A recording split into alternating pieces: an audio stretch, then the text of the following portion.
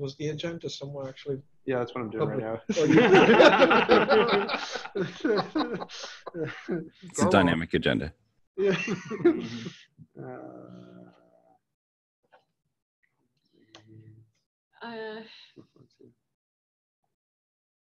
Can we start with introductions? Yes, of course we can. Yeah. Thank you for volunteering. To introduce myself?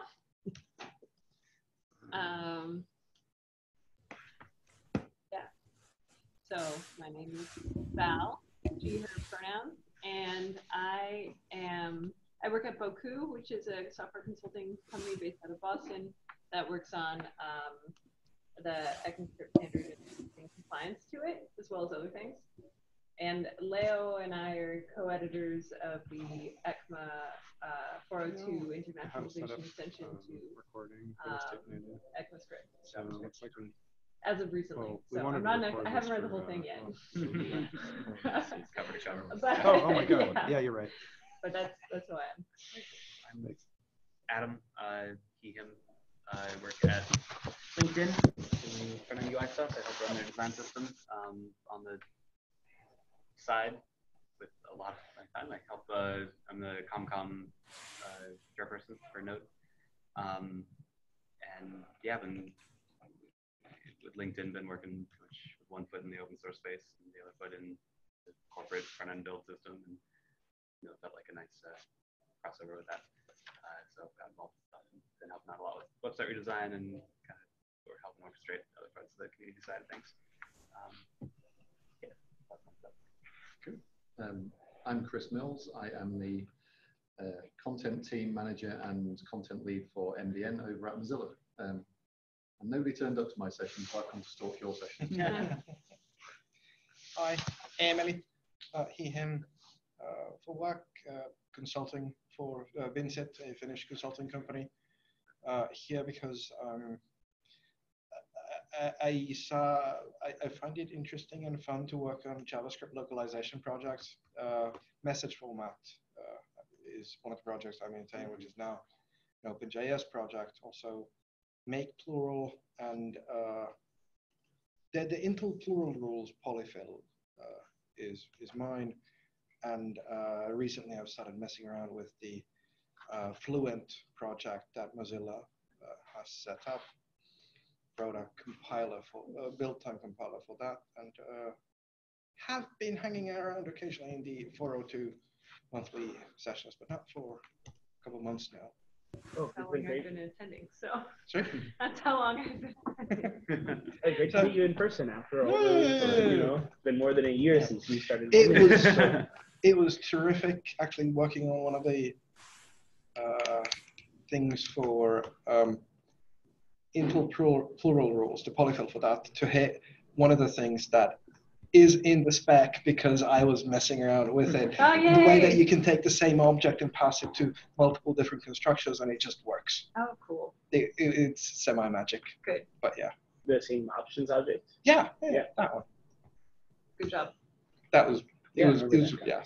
Now Shane is there keeping up the JavaScript arguing. Yeah. Hi, I'm Dhruv. I've recently completed my graduation about 7 to 8 days ago. Oh, nice. And, so young, yeah. So I'm from India. Actually, have been involved in the website redesign and internalization team. So yes, that's it. Also, I'll be joining as a software engineer for Node. Sorry. Oh, the team for Node, the website redesign. Yes. For Node. Okay. Yes, actually. Also, I'll be joining as a software engineer in the front-end engineering team at ClearTax, which is one of the biggest, or say the biggest platform for online tax e-fillings in India. So yes. Yeah. Hey, I'm Ben, the most organized person in the world. I'm Ben. Hey, oh, hello. Hello. Again. I work for Envision, the design software prototyping company. And I am a part of the community committee for Node.js, work on various initiatives, including internationalization. And so that's what brings me here to do it today. And yeah, really exciting things in the design world and really exciting things in internationalizing all the things for Node. And excited to have Dan here and Stephen. And looks like Felix is online too. Yep. Yeah, so just really excited to get to know y'all and put some faces to names and forward. Very good. What shall I say? Introduce yourself. What you do. Well, I'm Onur. I actually don't know what's gonna happen here. I just heard about i18. Wanted to just say what can I do? Awesome, cool. What's your name? Onur. Unru. Yeah. Because I call me Laru if it's easy for you. And hi, I'm Daniel Ehrenberg, or Little Dan on the internet, and I work on CC39 on different specifications, including ECMA 4.2. And so, yeah, would be if folks are interested, one thing we could talk about is like what proposals are being discussed and what things we should discuss. Like Emily mentioned, message format, and well, I guess that was sort of a different context, but to make internationalization work for Node.js users. On the phone? You went. Oh yeah. Hey, can you introduce yourself, Stephen? Certainly. So I'm Stephen Loomis, coming to you from sunny California. You can see the sun in the background there. The sun is scheduled. And I work for IBM's Global Foundations team, and I work on ICU and CLDR libraries with the Unicode project. And with JavaScript, one thing I've been involved in is getting Node ICU to be on by default in Node version .12. That was kind of my first foray into JavaScript land, and I've also been involved in the ECMA 402 committee. Awesome. Felix, are you on the line there? Would you like to introduce yourself? Yeah, sure. I actually just found this on Twitter and thought it would be interesting to follow along. So if you don't mind that. Yeah, no problem. That sounds great. Welcome. What's your story? I'm a software engineer. I work remote from Germany for a company in San Francisco called SourceGraph. And I'm just a Node enthusiast. Right, that sounds great. Well, welcome. Excited to have you. Okay, so there is a agenda published. If you go to the Summit issues, so if you go to the Node.js Summit issues, can everybody find that if they'd like? And then go to, should be at the top of the list since I just updated it, but it's 164. Scroll down to the bottom there at the last comment, I've published the agenda. As someone said, I think it was Dan, this can be a dynamic agenda, so please feel free to add in other words, you didn't remember all the things. You know, there's enough here to fill up the next, 45 minutes or whatever, I feel like. So let me start out with the first part of this session here. So first, I'd like to reiterate what this working group is about. Internationalization houses about 3 different concerns, and one is translation. So translation, infrastructure for translation of textual assets like, our documentation and our websites, and how do we translate those into every language. We utilize a service, the crowd-in service, to perform as a landing for translators to be able to translate those, and we've set up the automated the automation of putting translations in as PRs into our documentation repository right now. So there's that, translating our stuff, and the next would be INTL implementation in Node.js, which is where Stephen and other folks are involved. And we'll get into talking more about, oh, Stephen, were you able to get the agenda? Yes. Okay, cool, awesome. So I'll give some room to Stephen to update us on that in just a little bit. But we're excited to figure out how to support that team more and create ways to contribute to that initiative. And then we also concern ourselves with support for TC39 and ECMA 402. We're excited to hear from Dan today on current status on all the things and figure out ways that we can, what the needs are and how we can support them. So first, I'm going to kick things off with the website redesign initiative, which is a community committee initiative. And we've been talking a little bit about our needs, but what I'd like to do now is create some action items for supporting new translations.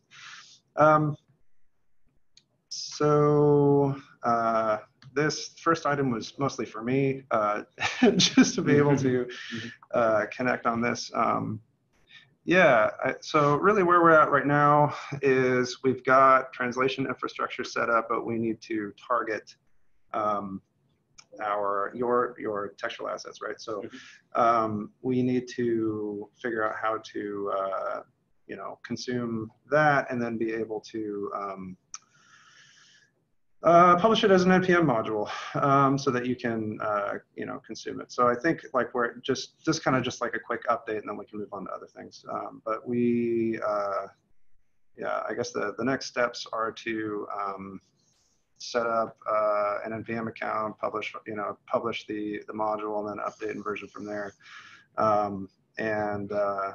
All this to say, I think as we create a project board for that. I would love it if website redesign could keep in touch with that. But right now, like, what are your main concerns? So we aren't blocked from new features quite yet, which is awesome. Like it'll be a blocker for launch, when that happens. We have a lot of feature additions to add, which we'll be talking about tomorrow morning. First event tomorrow morning, website redesign. Cool. Talk about cool new stuff. And what next steps are. But yeah, so we're not immediately blocked by it. It will be a blocker for switching it over to the main domain when that choice is made. From what it sounds like, that we're mostly going to be working in Markdown files. We're going to be pulling from a number of different sources, I believe is the plan. We don't want to break up documentation from Node core or API docs, although we do want to display them on the site. We don't want to, we're not, at the moment, all the kind of like learn documentation, the getting started documentation does live in the Node.js.dev repo right now. But we may also start pulling in files from other repos. Like it would be nice if community page stuff could live in the ComCom repo. Try and keep documentation where living alongside the team that is working with it on the regular. So we're hoping to take this kind of federated model of pulling content in. So we'll probably be pulling from a few different sources, and I'm not sure how that will affect like the module publishing for that. We then have the flip side of this problem where actually after stuff is scooped in, translated through Crowdin, and the module is published, we then need to make sure that we're updated. So like we need something like Greenkeeper or something up there just to keep this thing auto updating on the regular if we do go the module route for disseminating translations. So you're pulling from multiple Markdown sources, right? Correct? We will be, yeah. Okay. Right now, the page as it is just comes from website redesign, okay. That repo, because it's literally just like a little, Node.js.dev is a microsite that just has getting started documentation, like starting to learn Node. But we're going to expand it to have API docs, proper homepage, downloads page, community pages. So we'll be pulling from a number of different sources. Okay. Quick question, just for my understanding to get in. What should that NPM module exactly do? Oh, yeah. So you mean the internationalization NPM module? Yeah. Yeah. So, hey, Jory. Hi, I'm so sorry. Not a problem. So what the internationalization repo is going to export is a module containing all of the, just like one giant JSON blob with all the text, translated texts, so that it can be keyed and imported into the website or whatever the end destination is. And so we may want to consider when publishing that module to like publish a different one per repo. so that we're not like, if something bumps in the API docs, we don't have to bump the text translations for the learn documentation. Just keep kind of separation of concerns there is one option. Yeah. I'm sorry. Just something to consider as you kind of craft how that gets split up. Also, we probably don't want it as just like a giant monolithic JSON blob, because we can't do like huge page loading stuff or route splitting or anything like that. So it's kind of like per like one JSON per markdown file will probably be best, because then we can bundle it at both times. Because you're using Gatsby for that. I mean, you're using Gatsby. But the API docs are already being translated, my understanding, right? Yeah, we just don't have a published artifact of that. Yes. So actual action items, it sounds like, are hook in Node.js.dev, so we can get translations for that. Come up with a process for adding new repos to the translation pipeline. Getting the module publishing down is the third action item. And then fourth action item is mostly on the website redesign side of how do we auto update and consume translations. So that's on us after the module gets out. Like, I think that's our integration point.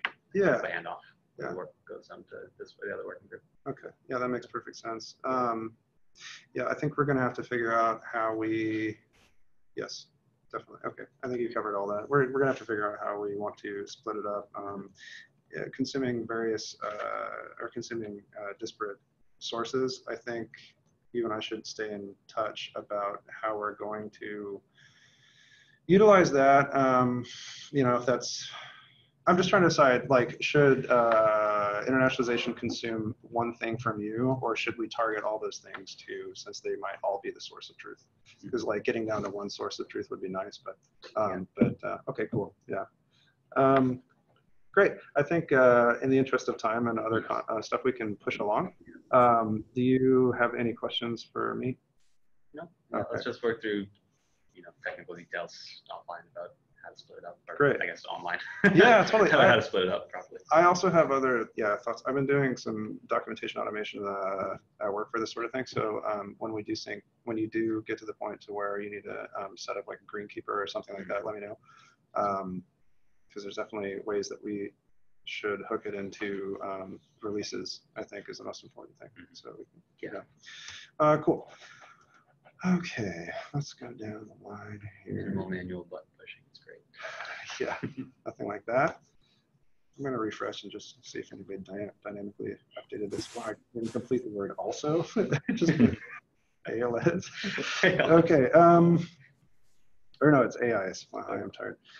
Okay, so great. Let's move on to INTL in Node.js, and this is specifically Stephen's area of expertise here. And my only question here for you, Stephen, as far as facilitating a i18n repo, is something I've noticed is there's a few people in the INTL GitHub team, or like in the Node.js team, and it just seems like, there's not a great window for contributors to join or to help with getting into, supporting INTL like in Node.js core.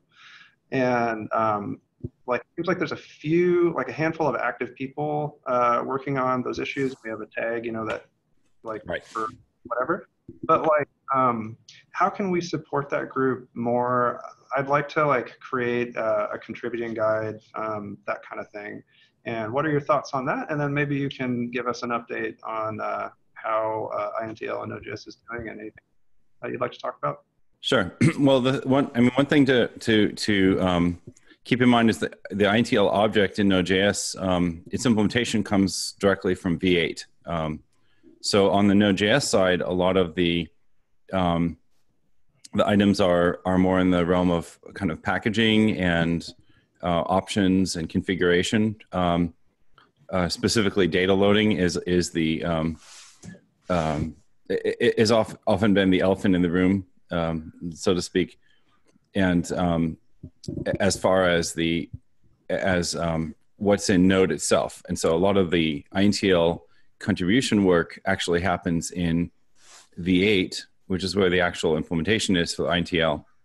And then the implementation of what V8 is calling is in the ICU project, which is the International Components for Unicode.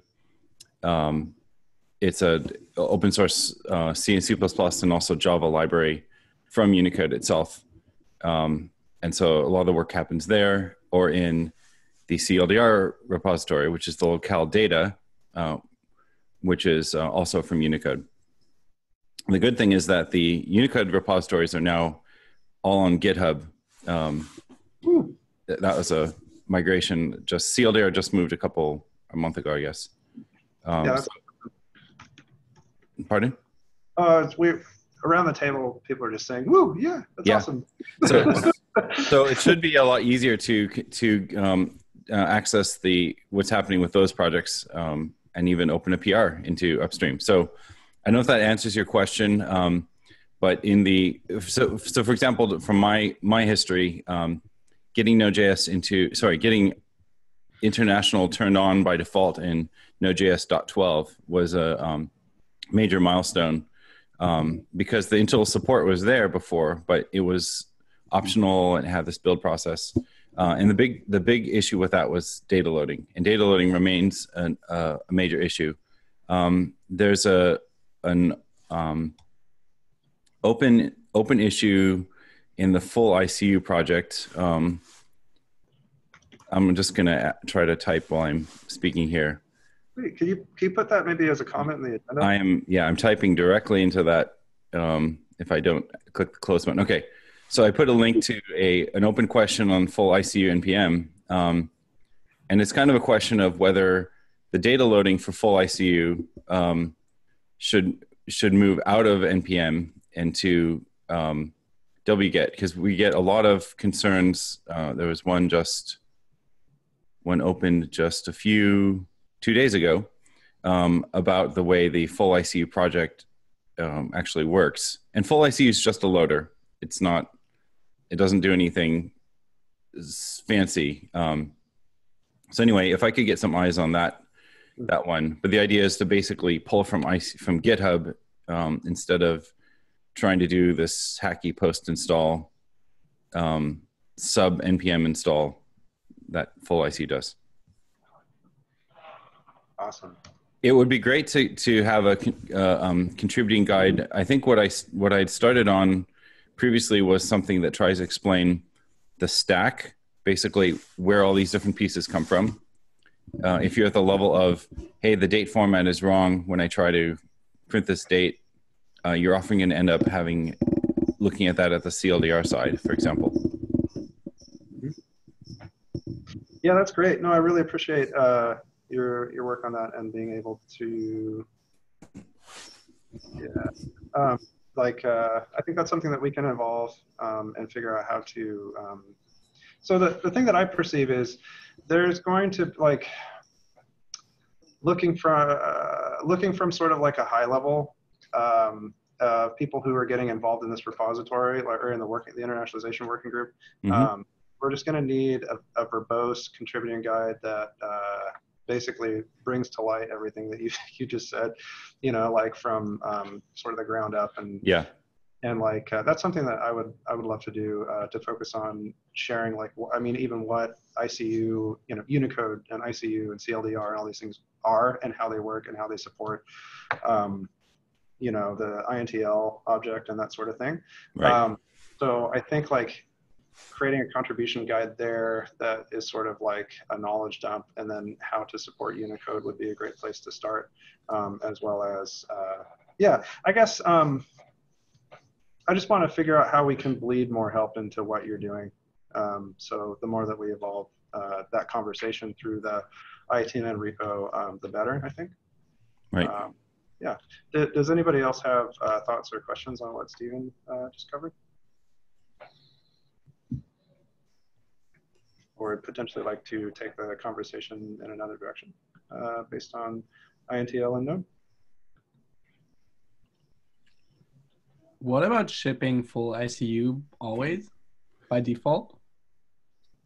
Yeah, that's there's an issue open for exactly that, and I can try to link that one in here. I mean, that would be my preference. I mean, the terms English only are kind of grading, shall we say. I mean, that's kind of what I spend my career trying to avoid is English only. But the issue with that is just download size. But I'll put a link to the issue. I would certainly support that. But the other thing that we could do is have downloads provide both. So basically just have a pre-built binary. There is a small one if you really want to download a small one. But basically, encourage people to just download the full content. Do we have numbers on the bloat that we get? Yes. It's basically double bloat. Yeah. It's bloat if it's anyway. It basically it doubles the size of the download. Oh man. So yeah. I think it was like 40%. And I guess it'll get worse over time. And it'll get worse over time. I mean, 35 megabytes to 49 megabytes. Yeah, I mean, it's a real issue. I mean, it's not a trivial, and I'm not finding it at the same time. I guess I shouldn't search and talk at the same time. Yeah, but it is a real issue, and I understand. I mean, I run Node on a Raspberry Pi and small devices, and so there are cases where people are more concerned about the disk space than internationalization. Not everything has text content flowing through it, and you also might have something that's constrained in terms of runtime footprint. Like if you're running on a server and you're paying for the disk space, But so it's a valid concern. But I think there's some value to having the default be full, just so that it reduces the pain point, because it's always the issue, right? We get these issues once in a while in Node. Basically, my date format doesn't work. And the reason is because you're not using English. And what's the phrase? The optics don't look great on that. Mm-hmm. I guess it's like how many people are in this situation where they need to run Node on like a Raspberry Pi or very constrained, versus how many people are there that are just running Node in development environments to run Webpack or run in a container or on a server where they don't really care. They probably dump like tens and thousands of megabytes in Node modules in that container too. So like, could like the default distribution have it included, and then there's another binary distribution, like a separate package like Node-no ICU or something like that. That is like the minimal version that the Raspberry Pi users can download. And they would probably be aware that they want to go for the minimal one, more so than the people. It's not no ICU. It's ICU with English. Right. Yeah. Sorry. What it is now. One thing that personally I don't believe that an argument that, because of our thing, we'd like to increase the size of Node by 50% or 100% or so. That's not going to fly. But would it be conceivable or considerable to think about despecializing English and rather make it explicit that this distribution that you're downloading has just English in it, and possibly provide in parallel with it a number of different other alternatives? Yeah. I mean, that's really just a question as far as what what we want to provide. Basically, does this rise to the level of where we want to, where when people go to download, that this is their A/B choice? I mean, effectively, they've got an A/B choice now. We just don't tell them that you're picking just English. Yeah. Well, do we build publish binary? Right now they have an A choice, right? Like, yeah. English is good for you. What was your question, Adam? Oh, I asked, we don't even publish a binary right now that has the full language pack, right? Right, we don't. You need to get that in. That's what I meant. They only have an A choice. Yeah. I'm going to ask something that's crazy and comes from not probably having a full grasp of the tech involved, but is something that we can't turn into packages, that we can say, if you have a use case for it, install it. Is there any remote possibility of having that type of opt-in ability? As a package? Yeah. Yeah, so basically there's a package called full ICU. Okay. And if you do npm install full ICU, it turns around and installs the data for you as a package. But the thing is that the data needs to be configured at startup time of Node and V8. So you can't just include it. It's not really a module. It's kind of just a post-install loader hack. But it's a way that you can get the data on your disk by adding it to package.json. And this is documented in the README. Yeah, on the agenda we have a link to full ICU npm number 36 is my question about pulling from ICU GitHub release instead of doing having the post-install script just do a download, basically like just a fetch from GitHub rather than turning around and reinstalling a sub package that's not really a package. Yeah. Question over here. I'm curious why you called that a hack, because it's really, there's no problem with it, right? And it's very easy for the programmer's perspective, right? Just to include it. I mean, I guess it's not like a regular Node module, but still it's very easy, right? It's easy, yes, but you can look at the if you look at the linked, there's a linked issue, install process is broken, unsafe. So it's easy when it works, basically. I call it a hack because it's not, first of all, including it as a module doesn't actually get you data. It doesn't? What, No. You have to do something else as well? Yes, you have to start up the Node. You have to start the Node runtime with the right option to include the data file. And probably point it to the path where it's installed. Okay, yeah, now I remember. So npm install and require this module doesn't do what npm install and require module usually does, which is pull in functionality. Yep. So that's hack number one. Hack number two is that any package manager is trying to manage the transitive dependencies, and it breaks that by when in post install it goes and installs another package, and which package it installs depends on the endianness and the version of Node that you're running. So you can't predict it at original install time. So that's why I call it a hack. Okay. It's a convenience. It's kind of a convenience when it works, but it's not the best. It's not the best approach. I've used full ICU by setting an environment variable in my profile that points to the global Node module's full ICU. But then once you upgrade a Node version with NVM, suddenly Node fails to start up because it says couldn't find the ICU data, unveiling. Yeah. And then you have to, on every upgrade, you have to reinstall a full ICU. And it would make way more sense if that was not inside the Node modules folder, or I don't know, somehow managed out of band, not through a Node module. Yeah, that would be good. And it could go somewhere else easily. I mean, Node could have a directory that it expects. And we looked at, there's an old issue to basically detect full ICU. It eventually got closed just because really I needed to figure out how to test it on all platforms. But I'll put a link to that one also. Cool. Awesome. If you do that, that'd be great, Stephen. I think in the interest of time, we're going to move along. Sounds good.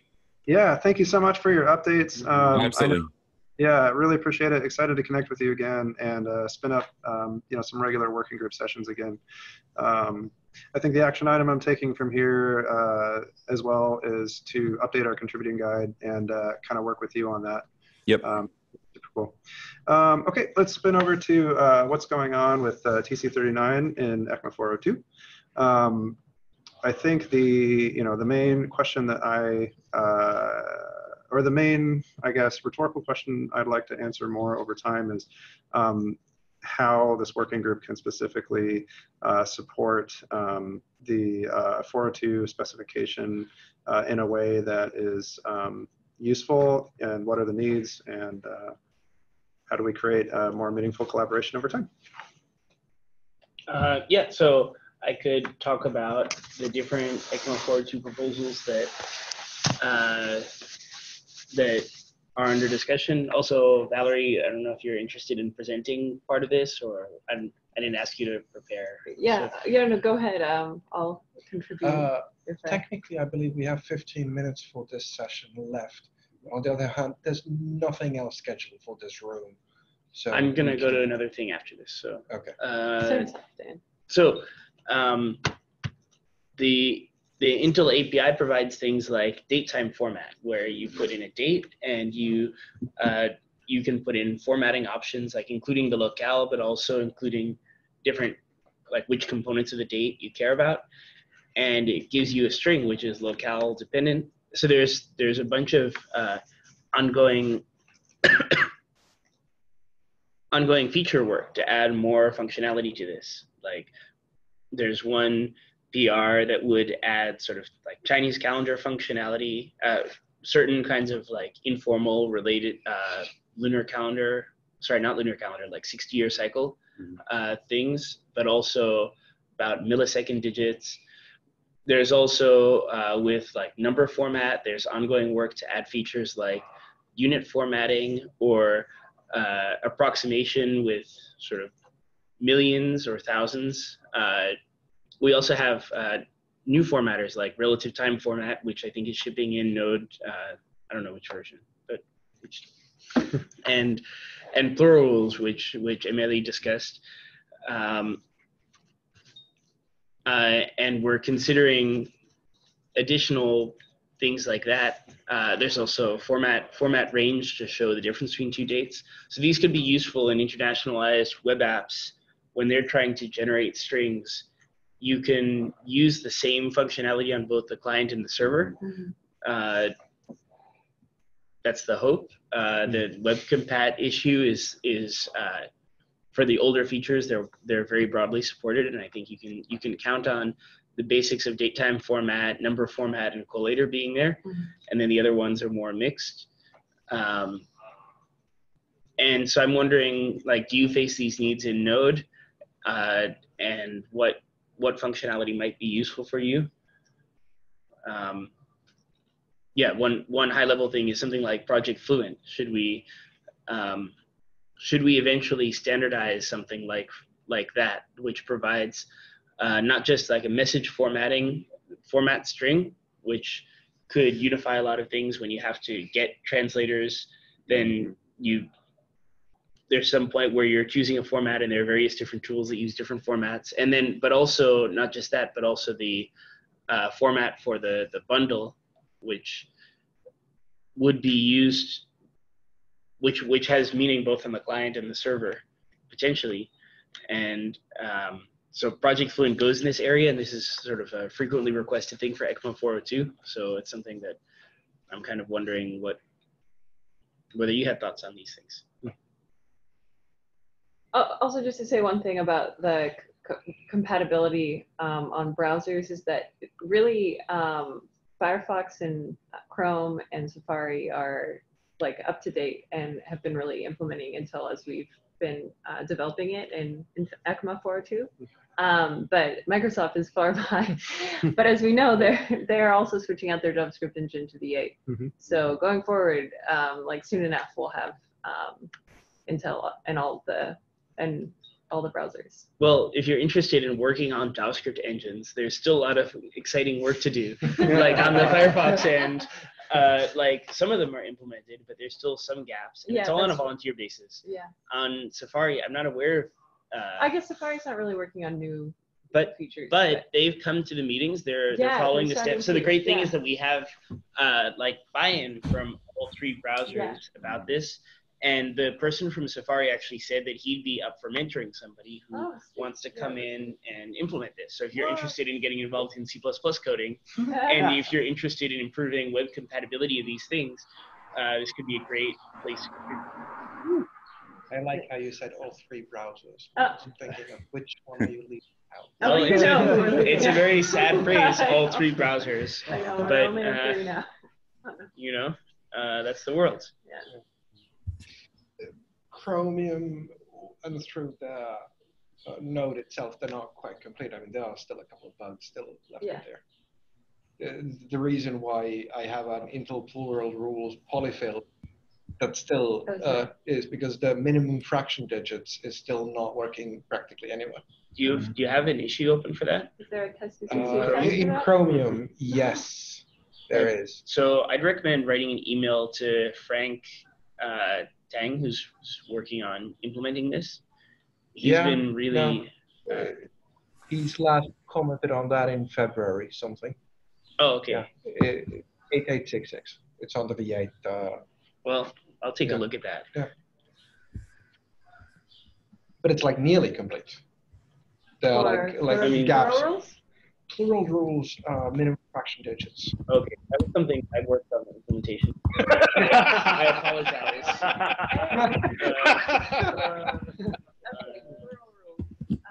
You know what? That means we don't have a test for that in ECMA 4.2 because plural rules tests pass on all three browsers right now. Yeah, but yeah. Yeah, so there's a bug. We should write a test for it. Oh, really? There's plural rules support in Safari?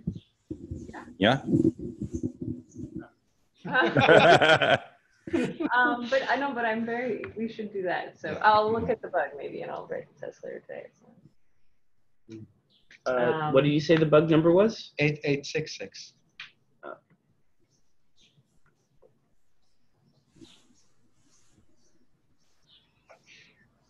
But yeah, this is quite detailed, I think. Regarding message formatting, which you mentioned earlier,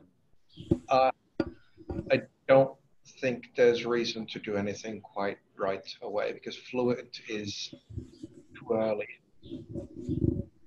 The JavaScript implementation of that is still in 0.x. And there's like active discussion about the API for that. And it's the current API will change and break, and there's this discussion of, are we going to break it this way or that way? So it's not stable by any means yet. Okay. Oh, it looks like they're making good progress on this issue. Sure. So maybe soon-ish. Maybe.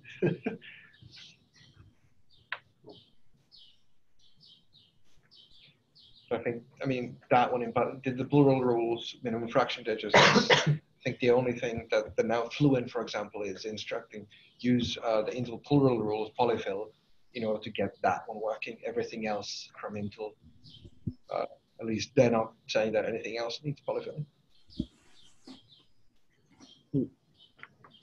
Okay.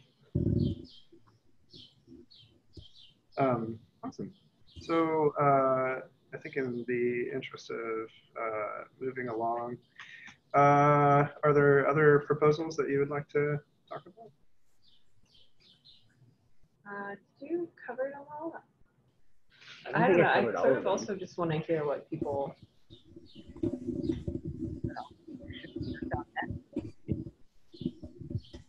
That sounds awesome. What do you guys want? Yeah. Yeah, I'm just listening. So there's like Intl segmenter, which is undergoing a bunch of potential change. Excited about that one. Do you want to describe it? Well, you should actually. Okay, Intl display names is like a way for you to get certain big strings, like the names of all the countries in the world in all the different languages, which is useful if you build a region picker. Well, yeah. You might have heard like, oh, the Unicode people want you to say words like code point. It turns out there's all sorts of different words that in the internationalization world you're supposed to use, like region rather than country. Or even, I wasn't going to say anything, but yeah, you could probably walk us through a lot of these. yeah, that's one of those. Well, I mean, Antarctica is not a country. I mean, it's you can take it doesn't have to get political to describe that particular term. Right, and then like what is a language? So wait, I guess people are okay using the word language, but locale. Language is okay, yeah. And locale is supposed to be a place, right? Technically. Anyway, go. So yeah, it also includes like names. It includes names for a bunch of these different things, and so that should help. Well, on the web, it should help reduce the binary size that has to be shipped over. On the server, I think it has the same function, but it doesn't reduce the size of things that get shipped over, but it reduces the amount of stuff that the data that you have to pull off of, some NPM module, and you can instead have this sort of higher level looking API for it. And it allows you to externalize issues like the Czech Republic being Czechia. Mm-hmm. Yeah. Did that happen? It's happened. Yes, it's happened. Well, the thing is, there are always things like this. Swaziland is now Eswatini and such. But even besides changes, just the load in translation. There's a lot of translated content. I work with our internal translation processes and tools, and a lot of times people will have submit for translation, a list of regions, a list of languages. And if you don't have to translate the same stuff over and over, you can spend your money and time on something else.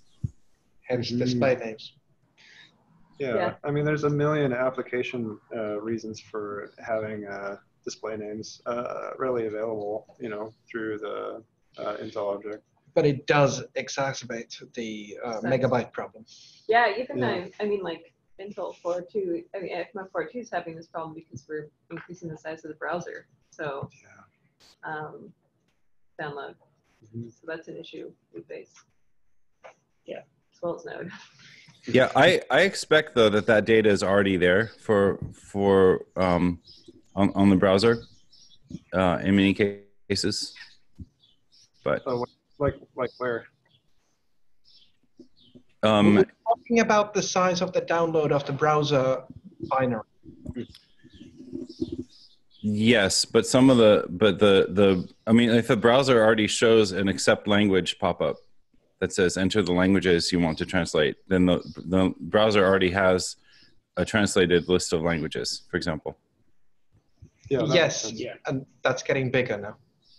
I think this is something that we've been looking into in this group, and that for most of the ECMA 402 things, they're data that's already in the browser. Stuff like units is not in Chrome, but then it's there in iOS. So then it's kind of okay or moderately okay.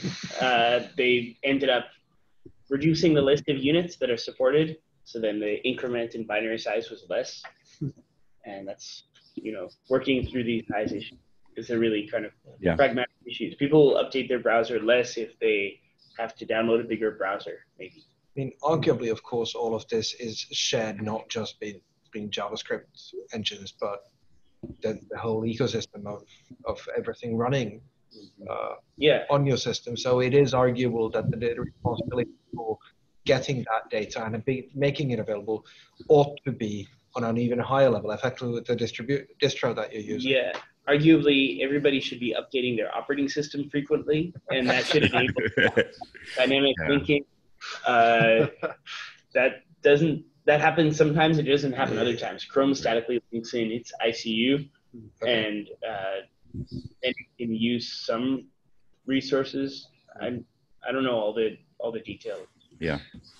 But it is an issue. It is worth noting it's an issue. It doesn't come for free. Yeah. I'm curious because I'm new to the browser implementation side of things. Like, what kind of footprint does adding these names, incur? And then, like, in comparison, like, how big of an increase is that? I could look through the notes. We discussed it a couple of weeks ago, but I can't remember the numbers up there.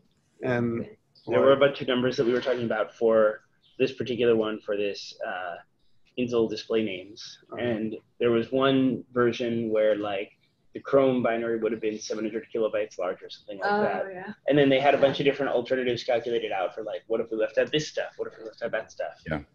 I don't know if that's what the question was getting yeah, no, it is. Yeah, like what's the data size, and then like in comparison to, I don't know, like in the standardization process, like what, how much data is acceptable to increase with something like i18n? You know, like is there like a typical acceptable, you know, level or anything, or? It's the first time this is being discussed, really. So no, I mean, but if somebody notices and gets upset, it's usually like a different team that focuses on reducing their binary size from the team that's trying to add the features. So it's a complicated decision-making process. Yeah. Okay. At least that's how it seems. At least that's how people talk about it for Chrome and Firefox. I have no idea how in Safari things are structured. Yeah, I was going to say, I haven't got exact numbers, but you constantly see discussions in the Gecko platform saying, I managed to shade this bit off, I managed to remove this unused code. Somebody else goes, yeah, I added this. The graph is sometimes like creeping upwards in Chrome, and then like they put in this deliberate effort and get it down, and then it creeps upwards again. Yeah. Because just like writing any code at all increases the size. Right, sure. And I wonder if anyone has an idea of like a max size that they would like their browser to be. You know? Depends on the application. To the extent that one does have such a size, it doesn't seem to be making it through to our discussions. Well, and also, you know, we're always trying to add more. You know, a colleague of mine is going to visit the Chickasaw people and some other groups, language groups, to try to bootstrap their language support of Native American languages. Oh, wow. That's awesome. Wait, But now you have new locales that are coming in, basically. So yeah. Speaking of, I was just trying a couple editors the other day to see which one supported the most languages, and it was Emacs. Yep. Cherokee was the one I noticed. That's awesome. Cherokee is Emacs. Oh man. So the size problems, to kind of make a parallel to your question for what size is acceptable, it sounds like a lot like the web question of what's the maximum size of a progressive web app. Yeah. Like. Yeah. The answer is, what's your application? Who's downloading it? Why are they, opening up the app? Right. So, a lot of the solutions that the web has found for lazy loading or splitting up bundles, or like that some of that logic for reducing initial size might apply here as well. Could you actually make Node lazy load bits of the ICU data as it needs them? Does that depend on V8 implementation? Yeah, I had thought about this. For the short answer is there's no mechanism for that now. I've thought about something like a callback handler, where if you don't find data, then call back to a user function and say, let me go fetch it for you. Obviously, the place you go fetch it would have to be configurable. Yeah. In the interest of time, we need to wrap up because it's 3 past the hour. But I definitely have some action items here that I'd like to take for kind of, I think it's more about making the contribution process for proposals and how to get involved less abstract to people who may want to contribute for the first time, that sort of thing. I think that's really important, and we can do that through internationalization. But just having this conversation has been really, really good to get visibility into it, and I'm definitely learning a lot too. So I'm really, really thankful for y'all to be here. If it's cool, I'd like to take a picture. Yeah, sure. And I'll gonna hold the laptop. Yeah, he's gonna hold it. I'll take it. Let me take it. All right, sweet. Yeah. There you go. But yeah, we see Steven on the Yeah, screen. paste me in. I can get a picture of the computer. There we go. There we go, yay. There I am. I'm going back under the table.